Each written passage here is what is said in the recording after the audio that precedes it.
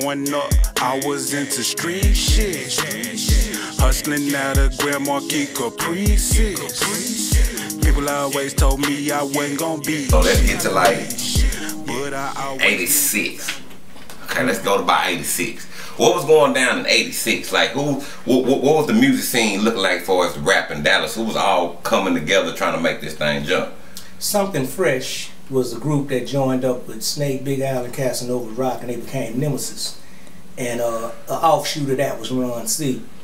Trendsetter, that stuff. And they were pretty much the pulse of rap music coming up out of the city.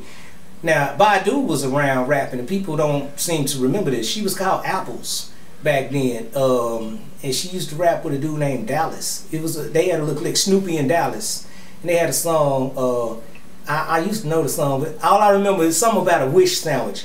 I had some sandwich, and it'll be complete. Oh man, I wish I had some meat. Some old bullshit. Yeah. It was crazy, but you know. And she had this George of the Jungle shit. I remember all that. George of the Jungle was her rap talking about a motherfucker getting gonorrhea.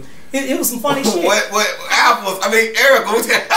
I hope she remember that. That was a funny ass lyric. Right. What the fuck is she talking about? George of the Jungle. Watch out for the. He had the shamalama syndrome. Some shit. She know what the fuck. She was cold. And that's why when I see her rap on B.E.T. and shit like that, we not surprised. Us who was from the soil, we know. She was a rapper. It was the singing that caught us off guard. I'm like, what the fuck she doing? What?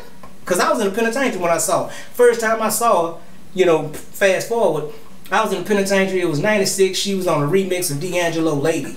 And I said, hey man, I told this dude, I'm like, I know her, dog. He said, you don't know her, motherfucker. You know, dog, I ain't bullshitting. She out of side, dog. He's like, nah, man, I swear that's Apples. And I couldn't prove it because it was Erykah Badu. What the fuck is that? Right. What is that shit? That looked like Apples. Yeah. And then I finally read a vibe, and it was talking about a song she got called Apple Tree, and I said, that's got to be a connection, man. I know it's got to be a connection. That's what an Apple Tree. Okay. Yeah. And then that makes sense. Yeah. When I got out, it was finally verified. I ran into a sister and all that old type shit. But you know, shout out to Coco, man. Yeah, shout out to Coco, man. Everybody, Coco, you've been mentioned on this podcast about a lot of times now, Coco. Now you still got that cowhead girl.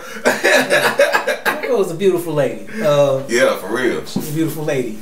My phone work is what I'm saying. Goddamn.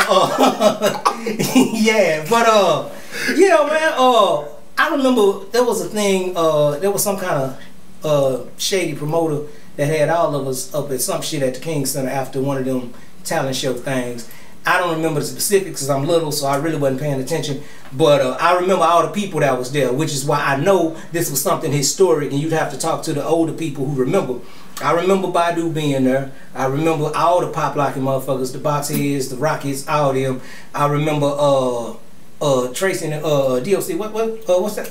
D.O.C. Fuck it, I forgot the little clique he was with. I remember the motherfuckers. He started rocking with Fila Fresh after this shit. I don't think they even had a name yet. Matter of fact, I think they came up with that shit fucking with Dr. Rock. You know what I'm saying? Cause I forgot how they plugged in the Rock, but Rock was the whole connect. Cause Dr. Rock come from Cali and he was plugged in with NWA and all this old shit. And he's the whole reason for D.O.C. Matter of fact, for all of y'all trying to figure out the D.O.C., he got a song. He say, "Dope. I would have been down with Rock, but I'll be broke by the punk. I'm opening up a trunk to." He's talking about Dr. Rock. Dr. Rock. Hey man, talk to D.O.C. about that shit. That's what he's talking about. He's talking about Dr. Rock. I mean, I'm here. I'm here from the ground up. I remember all this shit when it was happening in real time. Goddamn it, ain't had nothing to do with me. But yeah, it was some shady promoters who was trying to fuck over a lot of people. But I'm just saying, at that time, it was a hub. I could see that shit was forming. This had to be like 84.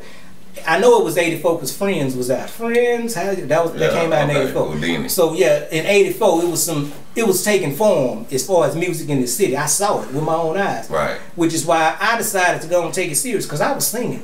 And people don't know that. I was singing before this rap shit. You know, yeah, I'm singing and shit. But I liked poetry already. And this new, whatever this shit is gonna be called, I liked it. And I saw my brother and them do it. And I was inspired. I said, let me do this shit. And I was terrible at first. I was terrible as shit. I was rapping. I still remember one of my first raps. It say, "A lady scared. They shot a nigga in the head. He robbed the store and now he's dead. He made the paper. The headline read, "They found a man. He was found dead. Dead as a gangster," I would say. He was lying there smelly in the alleyway. He should have listened to me at what I said. That's why this very day the man is dead. What the fuck? What is this shit? You said dead 30 times.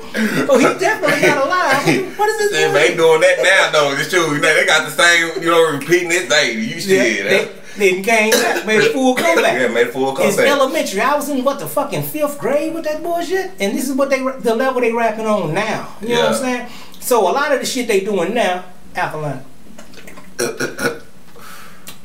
Yeah, a lot of you know that made for nigga. They gave a 40. Yeah, 40 ounce. You know they marketed for brothers with this shit, but a lot of the stuff they doing now, I already did back then, and there's so many people that verify that.